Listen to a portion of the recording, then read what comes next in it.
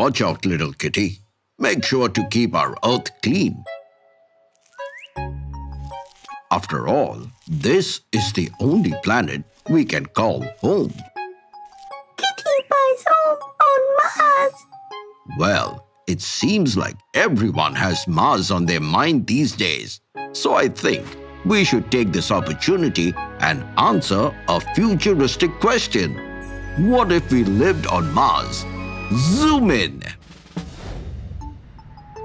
Considering the level of destruction happening on Earth, humans have already started looking for new homes. And fortunately, our friendly neighborhood Mars seems to be an ideal option to settle down. But as we know, no other planet in our solar system is as perfect as Earth for living organisms to thrive and survive. Therefore, humans are surely going to have a hard time adjusting into Mars's environment.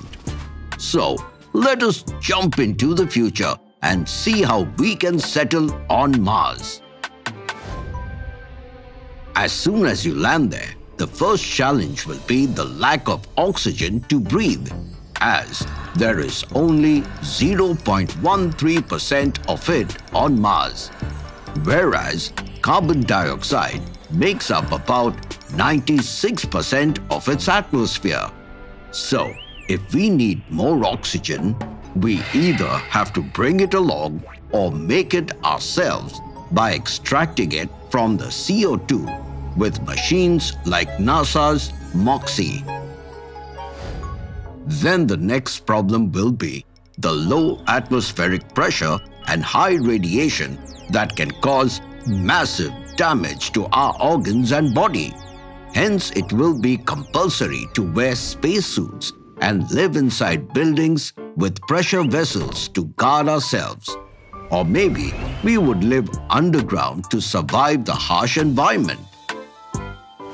Plus, the suit will not only keep you warm during winter, when the temperature could fall as low as minus 55 degrees Celsius, but it will also protect you from the unpredictable, ever-changing weather that can bring along powerful dust storms. On top of that, the gravity on Mars is 38% lower than that on Earth. So, taking those initial steps without tumbling around could be a challenge. Hence, you'll need to train yourself to walk on its surface without getting mildly hurt. Once we learn to walk, the next step will be to deal with the unavailability of food due to the lack of fertile soil, sunlight, and water on Mars's surface. But fortunately, a technique called hydroponics, in which crops can be grown without soil and sunlight, can be the best option for this problem. And if you want to know how hydroponics works, please check our video on the same topic. But even with this method, we will need water. So for that, we could dig out the water from the vast reserves of water ice sealed beneath Mars's surface. And after these basic needs are fulfilled, the time will come to focus on the bigger goal of making Mars habitable for more people by heating it with the help of some pollution.